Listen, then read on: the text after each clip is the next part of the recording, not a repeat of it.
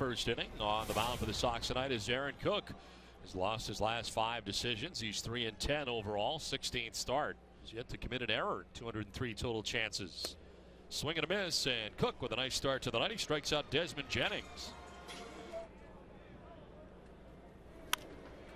Popped up.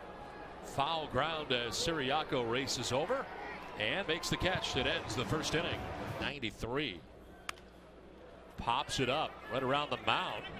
Siriaco makes the catch behind the mound. That ends the inning. On the ground towards short, this could be 2. Iglesias to second for 1. On to first, it is 2. So a double play wraps up the bottom of the 4th inning. We head for the 5th. No score from St. Petersburg. 18 in center field. And a 2-hopper to short. Iglesias will go to second for the force out that ends the inning. A 1 pitch grounded to first. Loney's got it. Goes to first for 1. Back to first for 2. Nicely done. Ground ball to short. Knocked down by Iglesias. Picks it up and throws and still gets him.